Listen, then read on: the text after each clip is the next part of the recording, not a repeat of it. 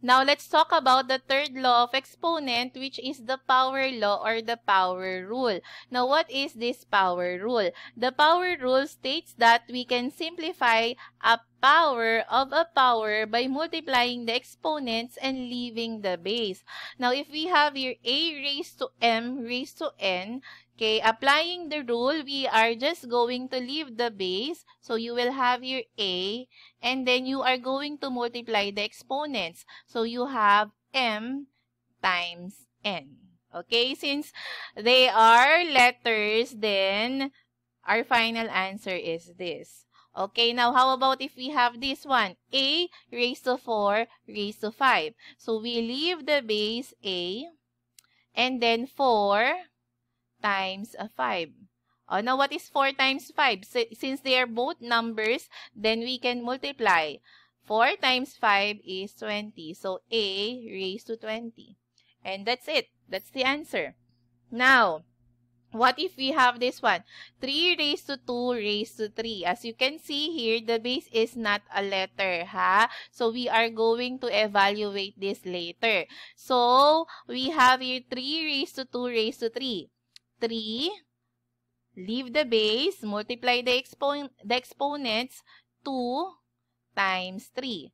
Now, 2 times 3 is 6. So, you will have here 3 raised to 6. But we can simplify this. We all know that the exponents tells you, or the exponent tells you how many times you are going to multiply the base by itself. So, since your exponent here is 6, you are going to multiply it 6 times. So, 3 times 3 times 3 times 3 times 3 times 3. We have 1, 2, 3, 4, 5, 6.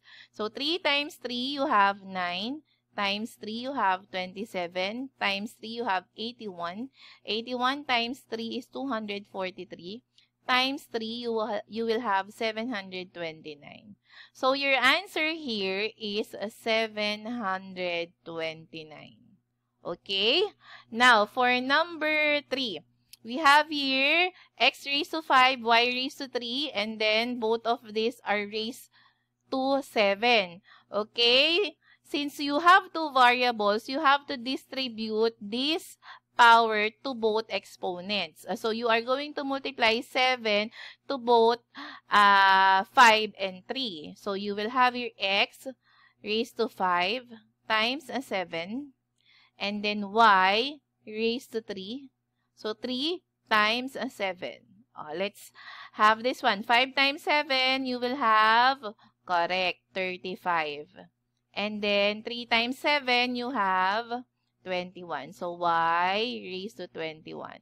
So, your final answer will be x raised to 35 and y raised to 21. Now, we are going to apply this 1, 2, 3 to this number 4, okay? Because we have both number and letters, okay? So, since we have here 2 squared, x raised to 6, and then y, you have to distribute 4. So, the exponents should be multiplied with 4. All of the exponents, okay? So, since that is the case, you will have here 2 raised to 2 times 4. Okay? X raised to 6 times 4. And then y, since you don't have any exponent here, it is understood that the exponent is what? Correct, 1. So, 1 times 4. Okay. So, you will have now 2 raised to what? 2 times 4, you have 8. And then 6 times 4, you will have 24. So, x raised to 24. And then, leave the base y. 1 times 4 is 4.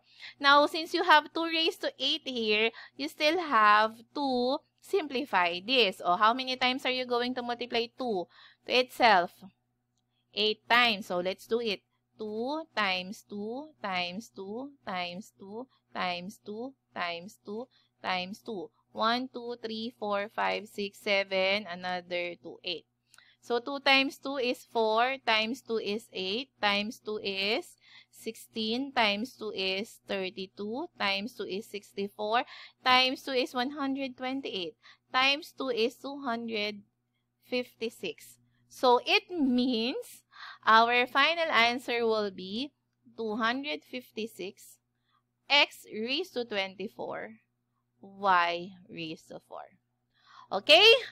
Now, it's your turn. Attach a picture of your solution on the comment section, ha? I'll be waiting for your answers.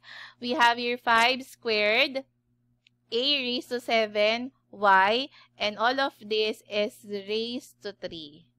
Okay? I want to have your, please have your solution and comment it to our comment section. And please follow our Facebook page, Love Math TV, and our YouTube channel, Love Math TV. Please like and share this video. Bye!